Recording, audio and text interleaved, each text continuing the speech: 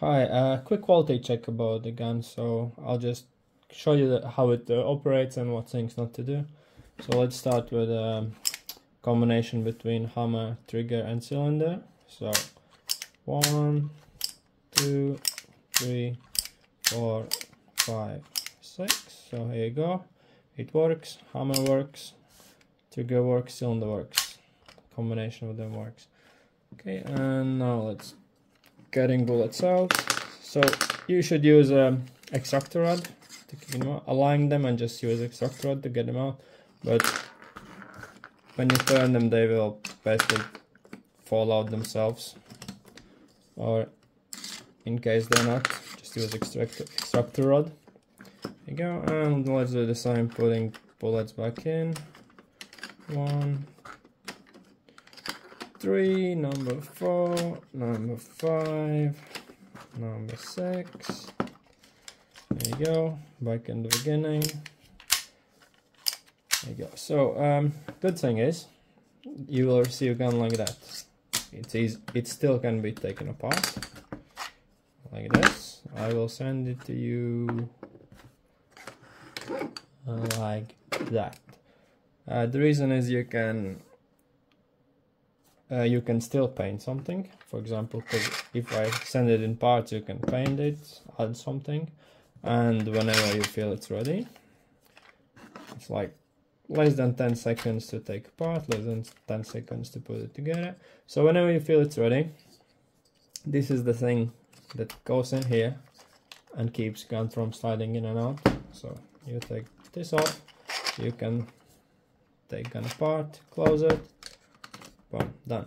So whenever you're ready, when you feel it, you don't want to add anything, don't want to paint, like basically straight away you can just add a tiny bit glue on here, on this side, like just a bit of glue here, any glue will do, and also this side where it connects. And then those things, when they are glued, you can't take gun apart. So that's about that, and things that can happen, that shouldn't happen, that can go wrong.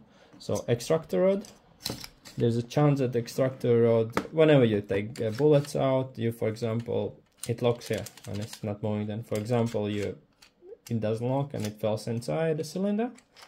Then, as you can notice, cylinder is not turning. So you try to pull the hammer back and it's not pulling. So instead of using force, like anytime when you can't feel, when you feel that hammer is not turning or something's stuck, straight stop away.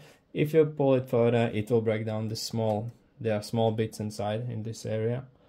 If you pull stronger, they will break, and well, gun will not be, you will not be able to use gun. You will still be able to pull the trigger back, it's gonna lock, but the combination between hammer, trigger and cylinder will be gone. So if something is like that, stuck, have a look first with your arm, if you can turn the cylinder so you can see something's blocked. Have a look around, and usually it's extractor rod. There you go, take it, lock it in the right place, and it goes back again, and it works. So just be aware of that. Sometimes you take bullets out, it just falls inside the hole. That's one of the things, well, the main thing that usually keeps it from moving. Other thing could be when you take bullets out or put them in, you could leave it like halfway like this. You see, cylinder is not turning again.